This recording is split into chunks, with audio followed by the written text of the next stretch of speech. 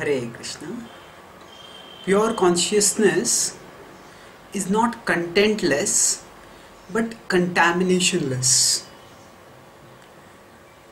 Pure consciousness is a term often used in spiritual circles. Spiritualists know that if they are to attain perfection, they need to make their consciousness pure. That understanding is common to all spiritualists. But what pure consciousness means, that often has varying interpretations. Some spiritualists, especially those of an impersonalist orientation, believe that pure consciousness means consciousness that has no content, contentless consciousness. Now, to understand what contentless consciousness means, let's analyze the contents of any conscious experience. There is whenever any conscious perception takes place. For example, say you are looking at this camera.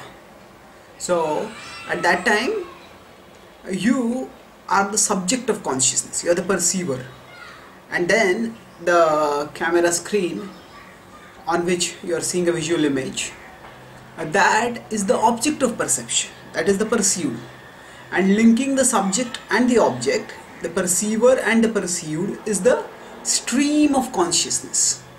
So these three are the components of any conscious experience. Now, contentless consciousness means that there is no content to the consciousness because there is no subject and no object. There is just the stream of consciousness. And the impersonalists believe that all conceptions of personality and individuality arise out of illusion. So the concept that there is a perceiver and there is a perceived, both are illusions. And when those conceptions are removed, then that person becomes then one has come to pure consciousness. So pure consciousness means just consciousness without any content, because there is no one to perceive and nothing to perceive. So there is no content of consciousness.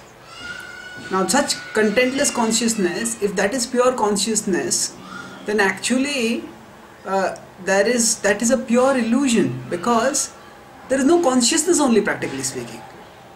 Because what is the meaning of consciousness without someone to be conscious and something to be conscious of?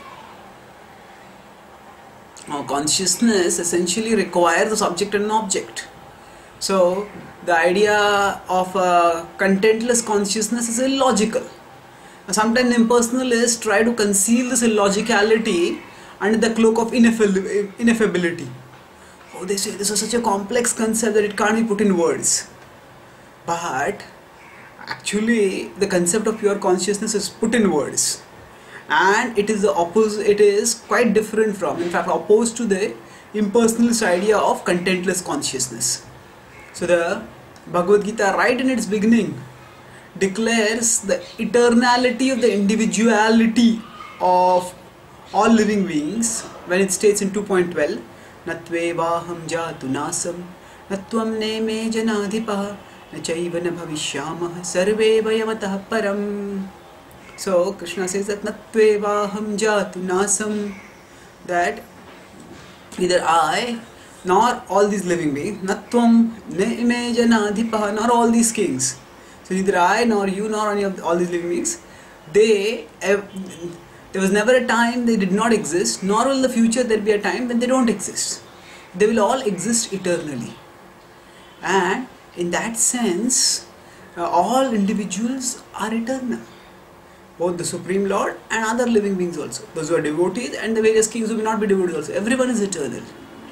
And this eternality of the individuality is reiterated at the end of the Gita, where Arjuna, after becoming enlightened, declares Karishye vachanam tava in 18.73, says, I will do your will. What he means is that what he is saying is not that he is becoming one with Krishna in intent, not one in being. That means his existence is still separate, but he's agreeing to do Krishna's will. And this oneness in intent is pure consciousness, which it is pure because it is free from the contamination of artificial desire for independence. Now, when we love Krishna, we naturally want to express that love by doing his will. And the desire to do anything other than the will of Krishna, the desire to do anything other than lovingly serve Krishna, that is the contamination. And that contamination is the cause of bondage and misery. And when we are free from that contamination, then we still exist as individuals and we desire to love and serve Krishna. And our pure consciousness doesn't desire or doesn't perceive or desire anything other than Krishna, rather perceives and desires to serve Krishna constantly and therein rejoice eternally. Thank you. Hare Krishna.